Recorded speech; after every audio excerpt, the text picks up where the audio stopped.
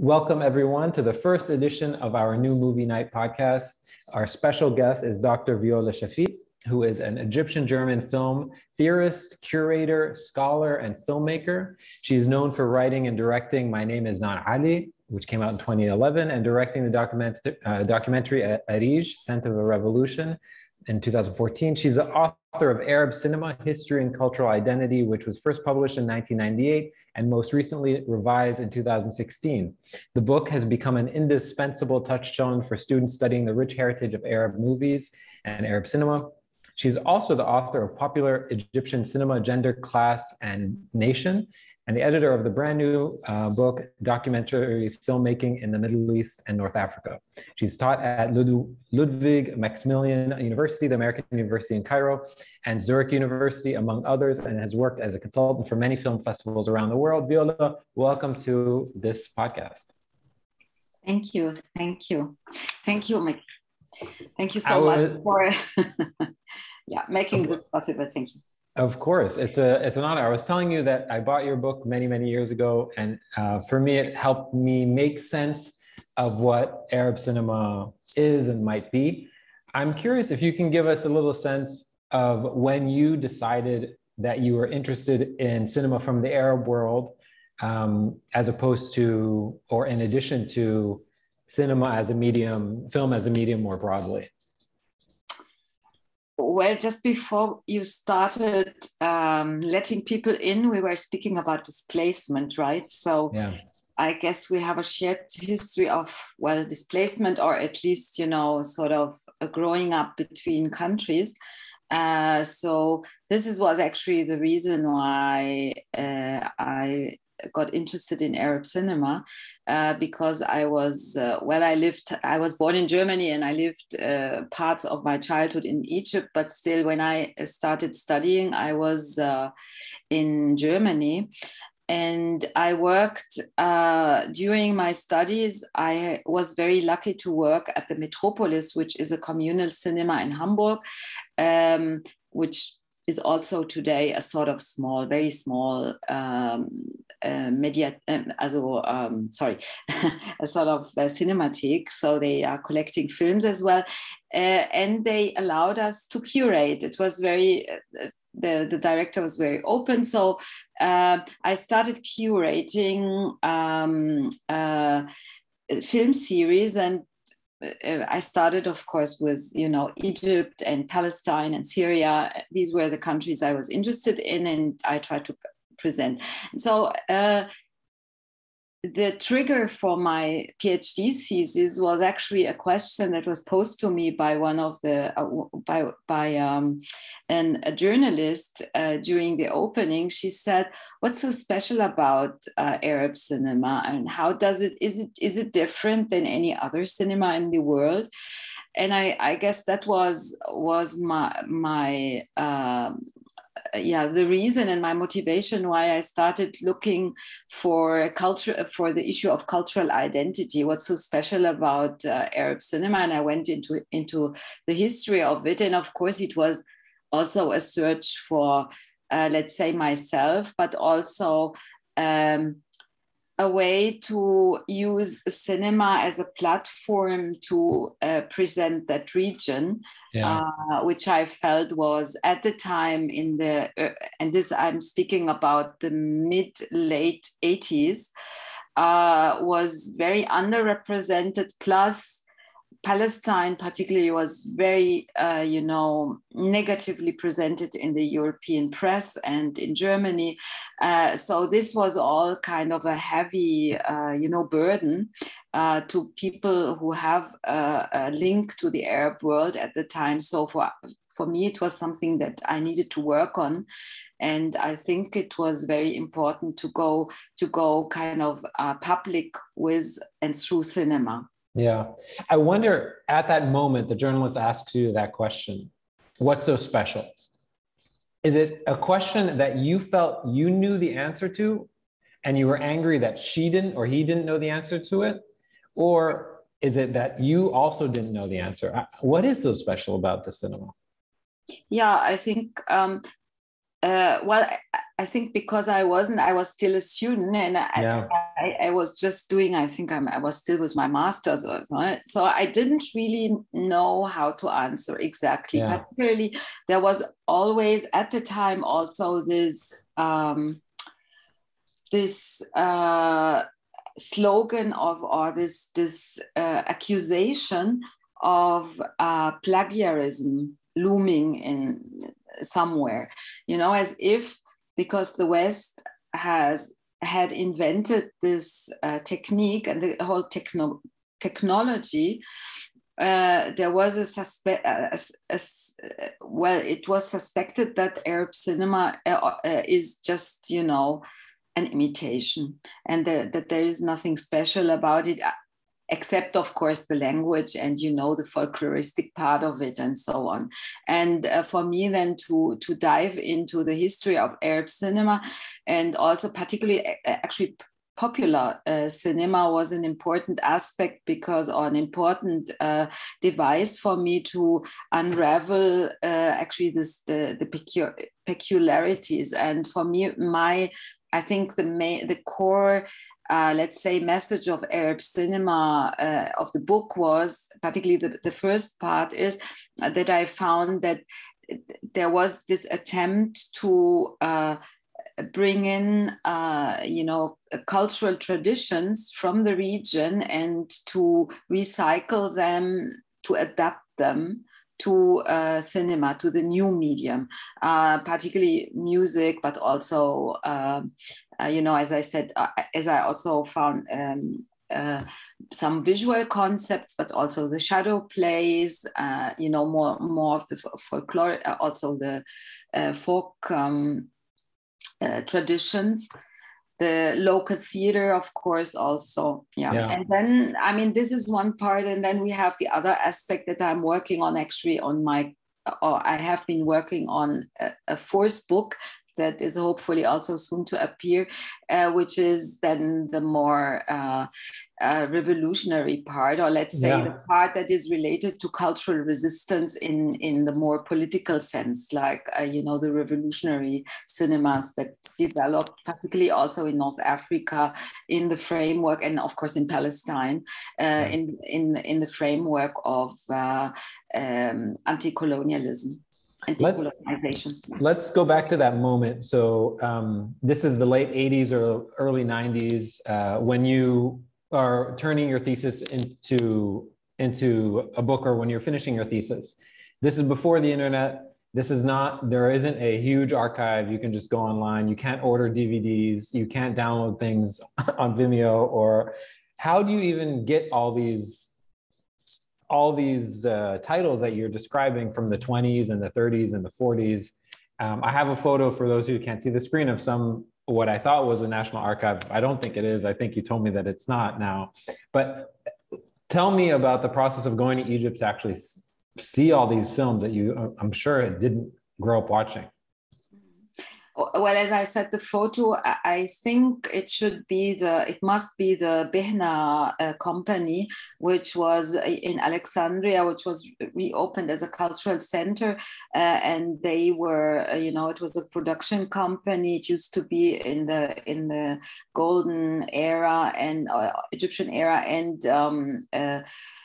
was then also, I think they were also distributing films, but I'm not 100% sure, but sure. It could be. Anyway, so I never entered actually an Egyptian archive, to be honest. Okay. I just watched some films in the then archive, but I never had a chance to enter any of these of the facilities where the films are, which I hear are in horrible conditions. But at least at the time, it was still possible to watch films. What I used actually more extensively in Egypt was the Catholic, there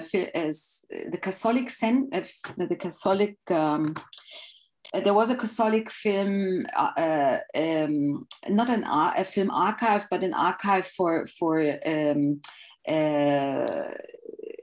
articles and so on, and then also Marcus Sorgen Maria, which was I don't know how to translate that. It's a small center that was actually founded. It's also hosting the film critics in Cairo.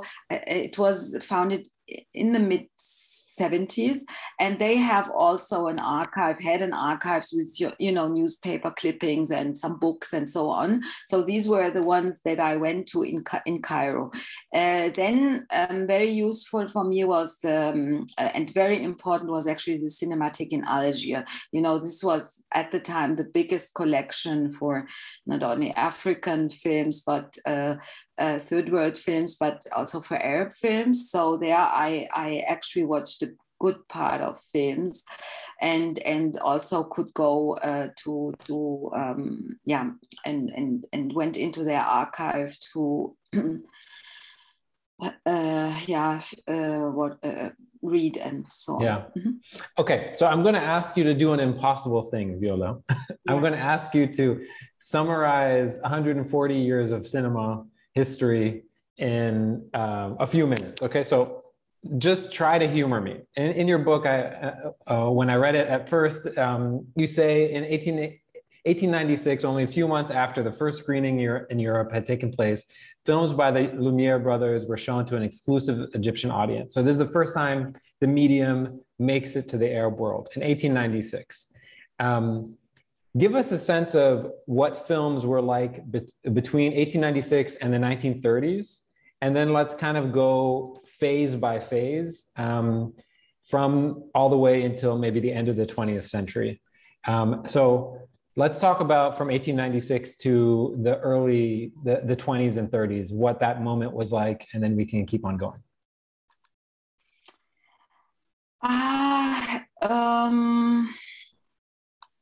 Okay, now this is almost too much, but okay.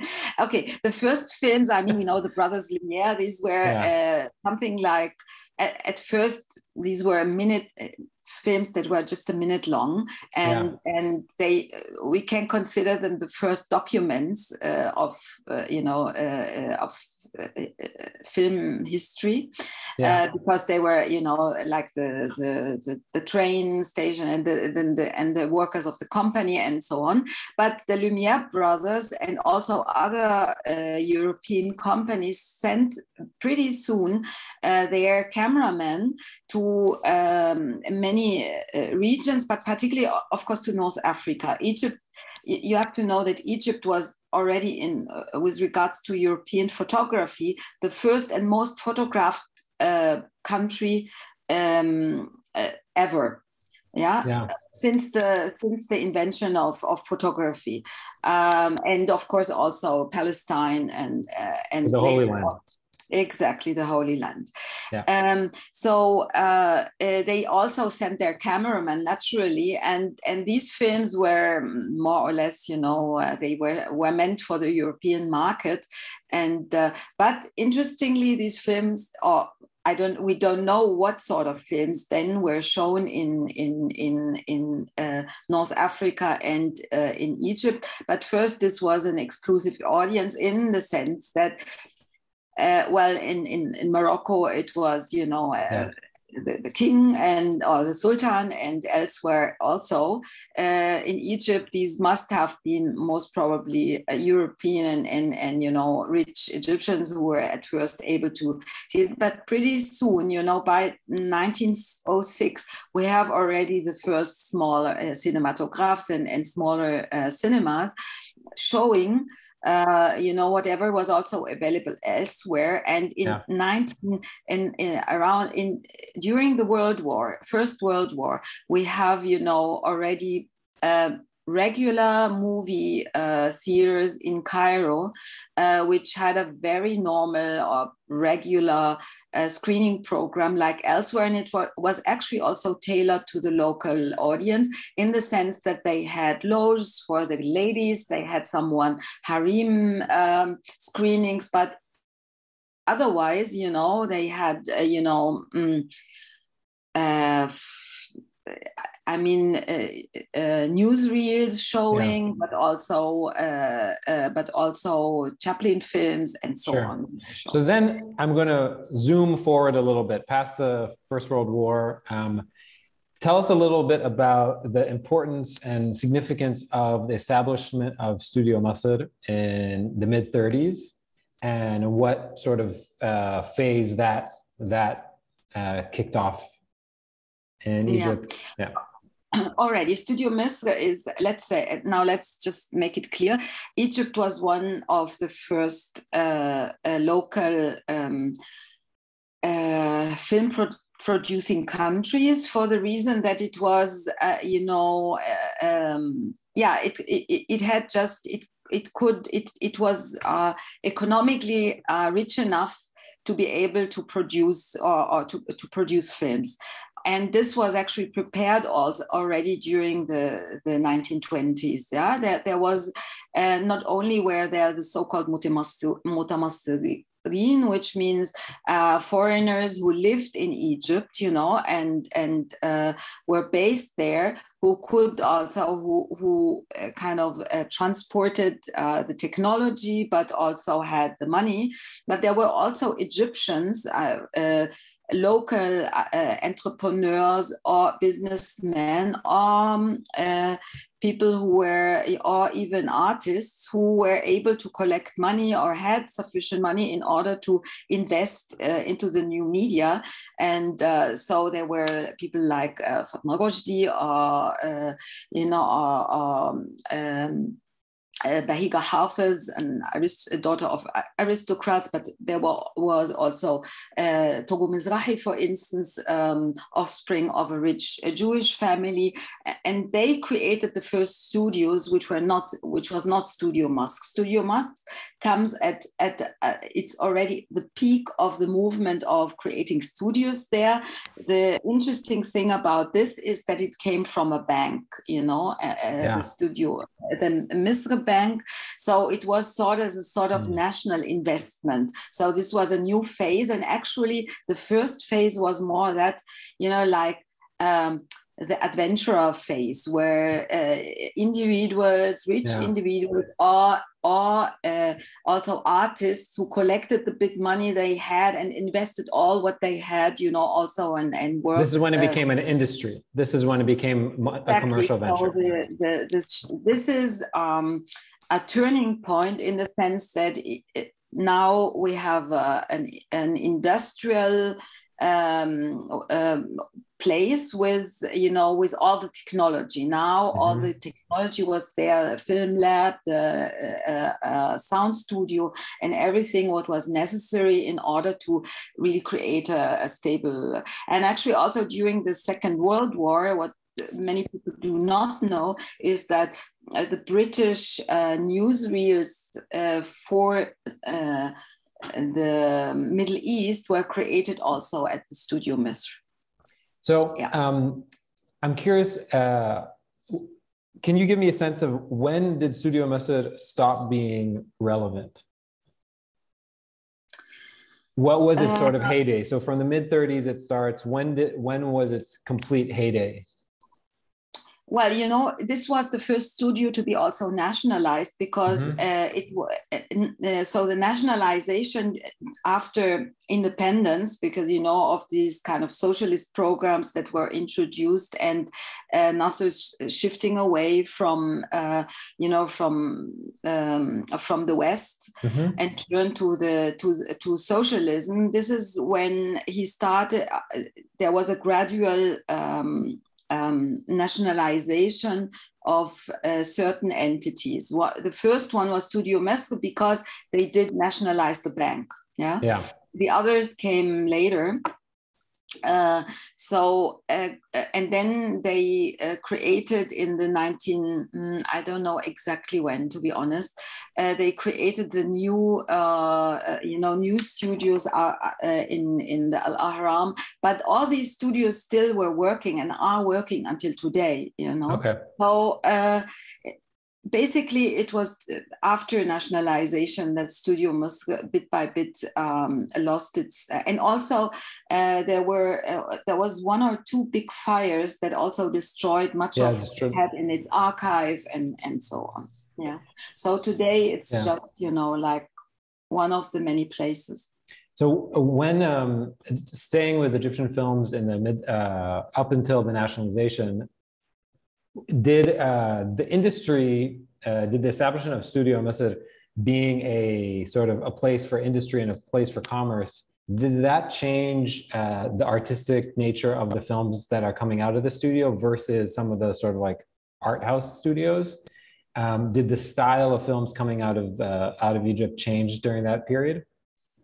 No, what I argue basically is that, you know, what actually changed film culture at the time was rather, you know, that this was the time where in the 1960s, particularly where there was, you know, this was the phase of decolonization and also of all these new waves in Europe and Latin America and elsewhere. So in Egypt also there was, you know, there was a film club and so on, and this is where, you know, where film culture started changing.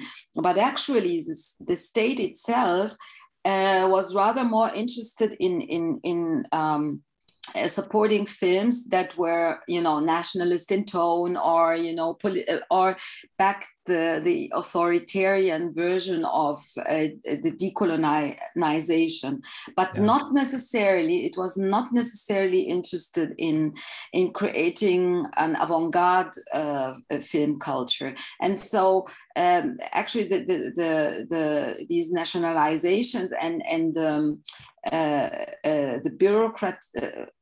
bureaucratization of the film industry, all this led actually to a decrease of production, and not necessarily to a change in, you know, it remained the same either melodramatic or comic or musical style that was used also before, or was presented before. But at the same time, there were individual filmmakers who were trying against all odds, you know, like Shadi Yusuf Shaheen and Tawfiq Saleh and so on. And some of them even left the country during the Nasserist time because they had they did not see a chance to produce their films there, and went to Lebanon, for instance. Yeah. Mm-hmm. Can you tell us a little bit about what are some of the sort of themes and trends going on in Morocco and Algeria and sort of the rest of North Africa during the 40s and 50s that really separate it from what's happening in Egypt because of the colonial sort of relationship? Okay, except for very, you know, a few individuals, like, for example, Shamama Shikli in Tunisia, generally, or in Syria also, there were some, you know, like pioneers. Generally, particularly French colonialism is said to have hampered a lot, you know, a development that was possible in Egypt due to many factors. One of them was the British hegemony there. In the other countries, there was, you know, like we know in North Africa, there were centers of production which were producing colonial films, partly French speaking or partly also local languages. There was this attempt in Morocco, for example, kind of to breach into the local market with some Darija speaking films, but this was not very successful. While the Egyptian films were more popular there because they were produced by another Arab country. These colonial films were not so popular, and when the French left, actually these centers of production were actually closed down, be it in Tunisia, Algeria, or in Morocco. And the filmmakers there had to start from scratch. And what happened there is that also the state did a lot in order to back and local production. But this means also that the production there was either very much linked to these kind of decolonizing discourses, but also interests. One or we're just simply then trying to cater or to reproduce the popular type of cinema. So basically let's say a real new wave of Arab, or the new Arab cinema, as it was called at the time, started appearing in the 80s, 70s, 80s. That means almost 15 or 20 years after the respective national independences in the different Arab countries, for the reason that then only there was, a sufficient infrastructure on the one hand, but also a generation of filmmakers who either went abroad or were trained bit by bit locally, trained themselves or went abroad to study and came back to produce to make films. But the problem is that in the course of the 90s, this kind of state-sponsored productions were actually also, kind of faced with more and more authoritarian policies, which meant that filmmakers from all Arab countries, except for Egypt, turned towards the West, particularly Europe, to co-produce their films. And this was the only way actually to continue making films in these countries, which is actually a quite deplorable and sad development, or was at the time. But at the same time, it produced, an artistically and also very, and in terms of topics, very rich cinema. I want to ask you, so I mentioned in the bio that the book Arab Cinema History and Cultural Identity has just been revised. What did you add and why did you choose to revise it? Well, it has been revised twice. In 2007 and then 2016. And it was actually every time, in the original book was rather, focused on the issue of cultural identity. But then, of course, I moved on to more or less, give a survey on the new developments. So particularly the last edition, 2016 edition, was focused more on new, topics also that are discussed in international film theory, such as transnationalism. So this was a new kind of topic that I introduced to the third edition, and also particularly and I tried also, of course, to pay tribute to the new developments, for example, in the Gulf region, where there was no production before the turn of the new millennium, or very little, let's say, very, very little. Yeah. So let's talk a little bit about you as a filmmaker. I was unfamiliar with your films before recently, and usually film theorists are not also filmmakers. And from your perspective, this might sound like a silly question, but who were some of your inspirations as a filmmaker? The film I have showing right now, The Lemon Tree, came out in 1993. Who were some of your folks who you look to as inspirations, who you tried to channel in your work? Well, actually, the issue is that I actually started studying fine arts, and my first inspirations were actually experimental films. Yeah. Yeah, so the turn then to make so this kind of experientiality you find still in the Lemon Tree. Yeah, But which is beautifully shot, just beautifully shot. yeah, and it was a combination of a short story and the biography of a writer and politician actually. Ibrahim. Oh my goodness! No, شكرا له شكرا له. no, thank you. I have Yeah. now a blackout. Okay. Yeah. Yeah. Lack of oxygen. No problem. Okay. Alrighty. So the issue is that, yeah, and then later I started to discover for myself documentary, but still one of the types of documentary that I like. I was very much inspired by Death of a Prophet, for example, on Lumumba, which was shot by of course, I will not remember the name now, but I loved this film when it came out. It is a personal story combined with the story of Lumumba and his death and his So this type of combination I liked, and this was a film that came out in the 90s, so that was my schooling, everyone. But of course, also my real school was, these years that I spent at the Metropolis in Hamburg, watching, from Metropolis from the 1920s to, the Brazilian Nouvelle Vague and the French Nouvelle Vague, of course, and so on.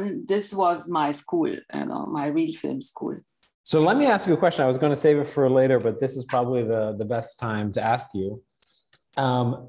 Are there 5 films from sort of the history of Arab cinema that you can very confidently say, those 5 films I have seen the most? I've seen them a countless number of times. They may not be my favorite films, but I have seen them so many times. I know them back and forth. Actually, I would rather say the ones that I love most and watched a lot is, I guess, Horizons by Shadi Abdessalem. Then, of course, also The Mummy. These are but then the ones that I loved very much visually was, for example, Sama, Tunisian by Najia bin Mabrouk. Michel Khlefi's films I love. The visuals, I mean, these were the ones, let's say, the ones that, and of course, Nouri Bouzid's The Man, Rih Sad, the man, it's called The Ashes. I love it. These were the films that kind of, really opened my soul when I first watched them. Yeah, and then of course there are many other experiments that I like very much. I like Kamel Jafari's cinema a lot. Some of Elia Suleiman's films, countless actually. There are countless films that I could. Hassan Farhati, the documentaries, the Algerian documentaries. I love the Nouvelle Vague of the Moroccan films, like from the 1960s, films that are 10 minutes long, films like 6 and 12, or I love Bouanani's films are beautiful, La Mémoire Ocre was a film by also a Moroccan film, which is more or less also an experimental visual experiment. Mm-hmm. I could name a lot of films. Okay, amazing. Do you have any films that you have seen the first time you didn't like them, and then from the history of Arab cinema that have really grown on you and you've changed your mind about? or filmmakers, you can even talk about filmmakers where at first you really didn't like them, and then later on you said, I think I get them now. Yeah, I forgot actually for the films I really love and that I think are masterpieces. Masterpieces also Nahla by Farouk Beloufa, an Algerian film. This is like one of the masterpieces, and actually also forgotten. And there was a remake, a sort of homage to it in Zanj Revolution recently that came out by Theorizing. So really, these films should be watched together. Okay, now the ones that I had difficulties actually with appreciating some of the films by Omar Barghouti. No, please help me. It's not. I have a complete blackout. Oh, where is Omar from? No. Wait. Syria. Okay. No, this is really now like very humiliating for me. But okay, Saadallah Wannous, the film on Saadallah Wannous, for example. This is a film that I only watched recently, and I did. Omar Amiralai, thank you, Rael. I love you. Omar Amiralai, is the one that has, he has such an ironic and sometimes also a tone where you think, oh, that hurts. But then when you watch the film several times, they really start to work on you and you take them with you. And this, of course, his first films were visually very, very rich. So tough but rich. Yeah. And now the film, like there are so many things to talk about this film on Saadallah Wannous. It's actually also online. You can find it on YouTube. This is a film that you have to watch several times in order really then to appreciate. But it tells you all about this generation and also about the kind of dreams and fears that this generation had until the first filmmaker generation from non-Egyptian countries, the non-Egyptian countries. Yeah. Okay, I'm going to ask you one last question before we go to the quick Q&A, and that is about documentary as a medium. Before we started the call, for me, I almost feel like documentaries are almost the most natural medium of this region. And I'm curious why you chose to make this book, and what about editing this book surprised you in editing all the different essays from an amazing slate of scholars. You have an incredible list of scholars who are contributing to the book. But I would be curious what you learned through that process, and if there are any films or filmmakers that you gained a new appreciation for in the process of putting the book together. Well, this is actually part of was part of a whole research project.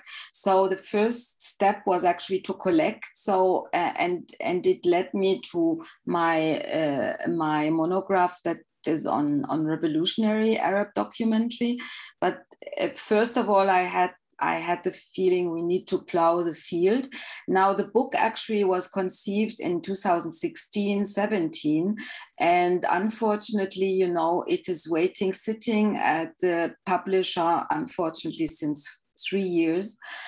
For many reasons, I don't know. We are still waiting for the, it's being designed right now, so we hope it comes out soon. First of all, there was at the time when now there is more on Arab documentary, luckily, but at the time when it was conceived, there was still no book on Arab, or only one or two, book in the making, or had just appeared, but did not cover the whole field. So this is why I thought, okay, let's, try to do this. And I'm really grateful to all the scholars who were willing then, to share their experience. And what, of course, I did learn a lot on many levels, but one of that each of them has something interesting, and you will see also we tried to kind of have a lot of different perspectives also and methodologies. So there are even like essays, artistic essays included, or very personal experiences with films. But one of the articles that I think will also contribute to something is looking at the documentaries coming from Dubai, from a female filmmaker there. I think this is also we try to cover as much as we can, but I'm saying in the introduction that this is just it was like opening the field, but it's not covering. Yeah, I want to talk about Arij real quick. One of your films that came out in 2014, and the relationship between how was it received, and the relationship between sort of audiences and films that have a more revolutionary spirit that are coming out now in Egypt and across the region. Well, I mean, this film is let's say it was not one of the most seen films that came out after the revolution. Maybe also because already at the time when I started doing it, it was about being unable to tell a story about the revolution. So for me, it was rather going back. So the whole film is actually showing my own struggle in telling a story. Therefore, it is actually hard to not everybody appreciates it. So it needs kind of more patience to so this is why I have difficulties, actually still difficulties in speaking about it, because it has all the pain that was kind of that I felt at the time, the pain of seeing how how the movement gets corrupted, and how all the good intentions get corrupted, which I saw kind of repeating. And there we have the figure of also Deep, who did already speak about a corrupted revolution before in one of his books. So it was kind of trying to get in conversation with the older generation, and also to kind of trace the problems, look first into history to understand the present. I'm not sure I managed to do so, but it was an attempt. Yeah. Okay, let's do this quick Q&A, and then we will open up to some questions from the audience. So the first question is, what have you been watching these days? What are you watching right now? What I'm watching right now, I'm watching a film by Hakim Belabes, who was so kind to send me his newest film. It's Collapsing Walls, and it's actually beautiful. It's quite poetic, with a lot of small items from the village where he comes from. Let me ask you, what is the ratio between films that you watch that are from the last 5-10 years to films that are older than that these days? Are you mostly watching contemporary films right now, or do you sort of split? As I'm currently learning Italian, I have a very nice teacher who shared with me Cecilia Mangini's work, and she was a friend of Pasolini, and her short films from the 1950s and 60s are visually amazing and stunning. So no, I'm watching both actually, and one of my most favorite films ever is The Man with the Movie Camera by from after the Russian Revolution, made after the Russian Revolution. by Jiga Vertov. So Yeah. I can just recommend to watch old movies, because at times you discover that they had invented already all, and that we are really lagging behind. When I watched Cecilia Mangini's work now, I felt really ashamed, because I felt that I'm not working sufficiently on the visual level. I'm too much working with my brain. Sure. This is why I was also dealing, of course, with documentary, from the theoretical part, because I'm trying as a filmmaker also to understand the medium. Beautiful. So who would you love to shadow for a day, past or present? Shadow for a day. What does shadow mean in that respect? What do you just want? spend a day with somebody, or watch them throughout their day, anytime from past or present.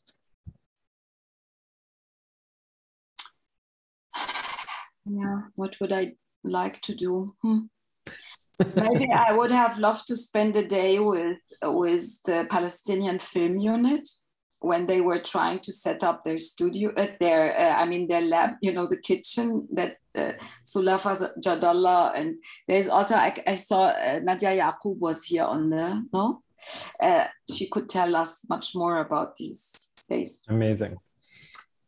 What do people most misunderstand about your work? I think some people misunderstand my work as chronicling Arab cinema. Particularly with popular Egyptian cinema, the book, when someone says this, it hurts, because there is a lot of theory actually in it, also gender theory and so on. But well, some people like to, particularly this happens a lot with, people who come into the field, so they try, but actually I have to be honest that as a student, I was also arrogant like this. And I also feel kind of, just swept away with some of the previous works, saying, what are they doing? Well, it happens. And last question before we go to the chat is, outside of your profession, whose work inspires you?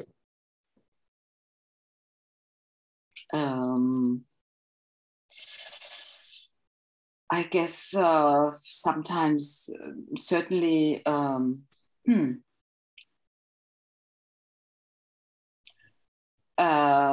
thinkers, of course. But we read there are so many people that you read that I could not actually tell you immediately or right now who has inspired me most, Sure. But certainly also some of the philosophers. Yeah, hard to tell. Yeah.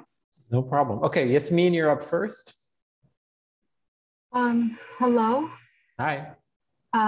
Okay, so I have so many questions, and I'm sorry about that. But I guess the question that I would like to start with is, how do you see that strain of nationalism now? Speaking about that influence on cinema, how do you see the current relationship between the government and art in today's Egyptian cinema? Great. Thanks, Yasmin.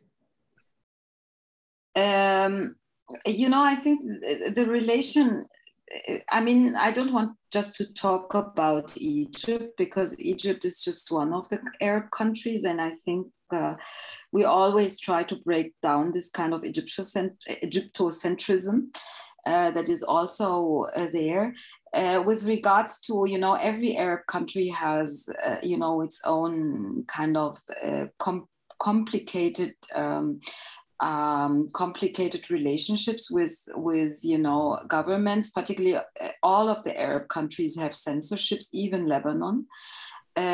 But in the end, also, other countries, also Europe has a certain indirect censorship, and we have, social censorship is something different than the governmental censorship. And censorships, usually we know there are also, kind of ranges of where you can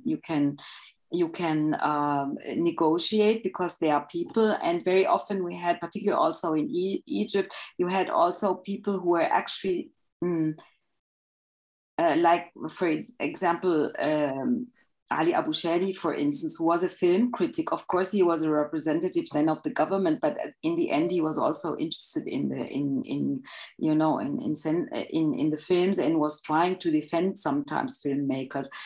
But the governments have also so many other actually tools to to clamp down on filmmaking, or actually to monopolize filmmaking. And one aspect is just economical. You can try to create joint ventures and or nationalize. There are also indirect ways, as I said. You can create shadow companies or whatever, and then monopolize productions through it. And I think this is one of the problems that is currently happening in Egypt particularly. But there are also other places where there are a lot of difficulties with regards to film economy, and it's very complicated. Yeah. Great, thanks, Yasmin. Neil, you're up. Yes, thank you, Mike, and hello, Viola. Nice to see you. I have a question. I decided to rephrase it a bit. Do you see a new kind of cinema coming from somewhere? And could it be even the Gulf? A friend of mine, he recently went to the Jeddah Film Festival, and he was amazed by the upcoming young generation of Saudi filmmakers. Yes, thank you. Hi, Neil. Yeah, of course. I mean, we are waiting and expecting certainly that there were already, interesting filmmakers. I mean, I'm sure you remember the film Wajda, and there are others, and that were are in the making or were made. We are still, waiting what the Jeddah Film Festival will actually really do in terms of creating a new film culture. We had, seen in the Arab world a lot of these kind of initiatives created, by either holding companies that are, kind of indirectly related to a government. We had that in the whole Gulf region. The issue is that these kind of initiatives collapsed after one decade or so. Due to different factors. So we will have to be patient and see what happens. But actually that there are interested individuals, some of them who went abroad. This also applies to Saudi, to Saudi Arabia. There have been also small collectives who have been active already, like almost 15 years ago, starting to create a sort of independent film culture. It is just the issue, to which extent will they be allowed, or can they survive, or economically, but also, in terms of artistically. We will see. Viola, I want to ask you one final question.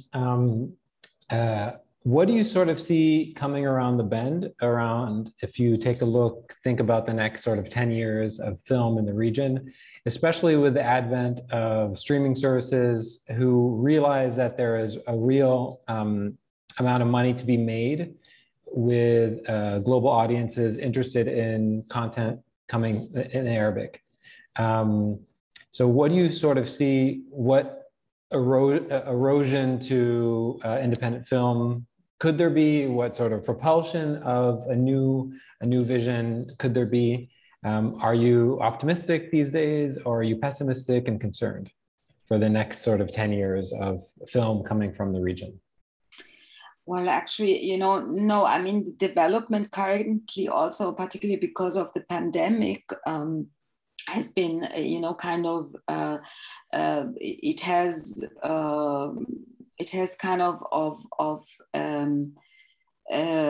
how do you say that,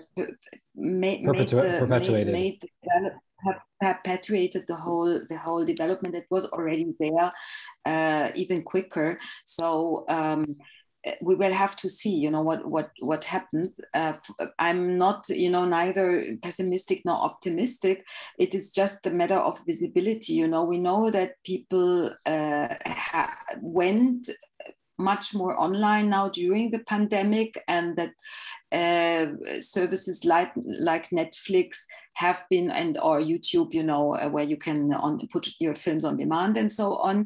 It has benefits because some films were made accessible, you know, and for me also, and you were speaking about the archives. For me as a researcher, I cannot tell how much many more films I was able to access now, and how quicker I was in kind of retrieving films than it was ever possible before. On the other hand, still, there is a matter of, you know, we will see how the power relations will work that out. Of course, these kind of services and platforms, they give also we have also, you know, like all the avant-garde platforms that are mushrooming and so on, and the possibilities there also to find, you know, viewers. But then the kind of power relations will not really change, because still you have these kind of centers of power that dominate, you know, these commercial centers of power that dominate and choose and make the choices for you, in a sense, you know, and of course also kind of form the taste of and it's the same complaint that filmmakers have been making and producers have been making since, you know, since the 1960s. We will have to see to which extent, you know, the more artistically interested, but also also the films and filmmakers and productions that are interested in cultural resistance and, you know, in also local content and in indigenous cinema, also in indigeneity, how much, you know, space will be left and can be is left or can be carved out for these, we will see, you know. But there is, but this has been always, you know, a fight, and there is an equilibrium also that is kind of has to be found, and we are looking for it. Well, Viola, thank you so much for taking the time to speak with us and for doing all of your work and publishing everything so widely. I really appreciate it. Thank you, Mickey. Thank you so much for your invitation, of course. Yeah, of course. For everybody for listening. Thank you. Okay, everybody, enjoy your night and your weekend. See you soon.